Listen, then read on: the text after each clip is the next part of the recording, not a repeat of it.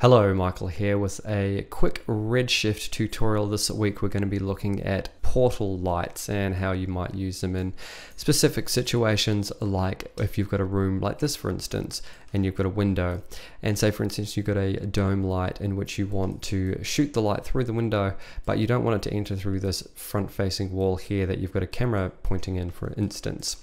We can do this very easily by going up to our Redshift shelf here, going to lights and going to portal light. This will add one into the scene. I'm just going to position this in the window. Alright, so we've got the portal light in the scene, but that in itself is not going to create any light. We need a light to feed into it essentially. So we're going to do that with a dome light. So if we select the portal light, go to the attribute editor and then go down to custom environment on the right here and click the checkerboard.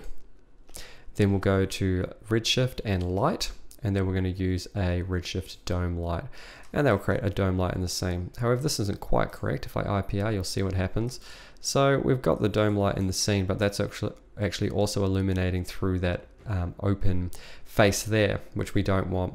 So I'm going to have to adjust that, and just to note also I'm using global illumination on both rendering engines. So you can see that I've got the window there and I've got that portal there.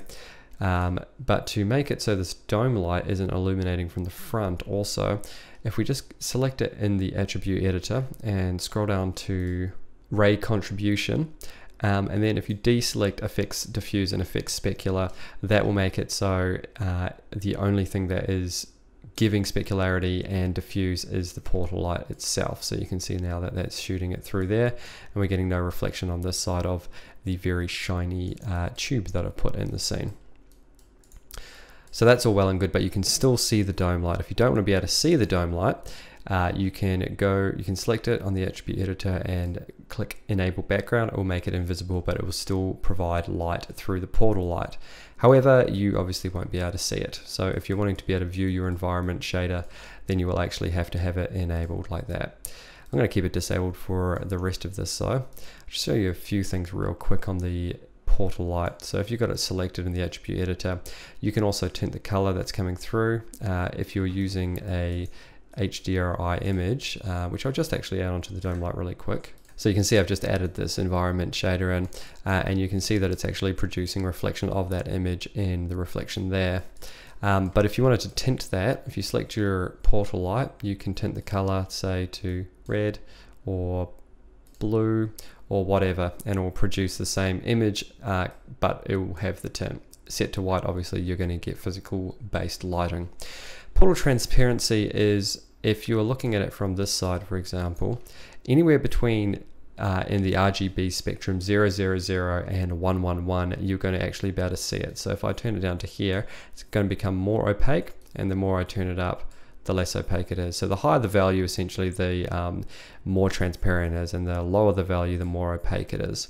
So if you're wanting to control that, then that is a way to do so. If you're finding that the light that it's producing is noisy, you might want to increase the sample rate just to whatever sample rate you wish for that light to produce. Obviously you'd want to balance this out with your render settings as well to get a more preferable render. So yeah, and finally, obviously, if you want to be able to see the HDRI image, if you just re-enable background, you'll be able to see it through there. And also you can adjust the intensity of that portal light to any number you want. Go up to 4, go up to 10, it's going to get really bright. And that's pretty much all there is to it. It's real straightforward, easy to use, very effective though for these sorts of lighting scenarios. So if you haven't checked this out and you're lighting an indoor scene, this could save you a lot of hassle, because you're not going to have to use so many global illumination bounces as well in the scene. It's going to render a lot quicker. So yeah, that's pretty much all. If you did like this video, make sure you click the like button so other people can find it. And if you haven't already, make sure you are subscribed for more tutorials. I do a couple a week at the moment for all sorts of CG stuff, not just Redshift, other CG programs as well. But yeah, that's really all for now. So thanks for watching and happy rendering.